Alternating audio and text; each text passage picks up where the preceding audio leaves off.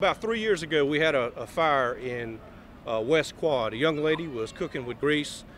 She was cooking French fries. She got up, she walked away from it, and it caught fire. Luckily, we had a sprinkler system in that building. Sprinkler system put the fire out and saved the building. We're doing this in conjunction with National Fire Safety Awareness Week.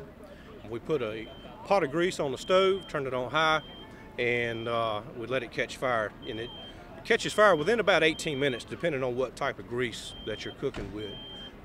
What we thought was important was to get the awareness out there on how quick you can have a kitchen fire.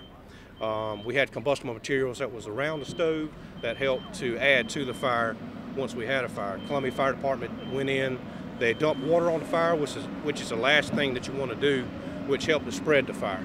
If you have a fire, don't panic, put the lid on the pot. You're taking the oxygen away.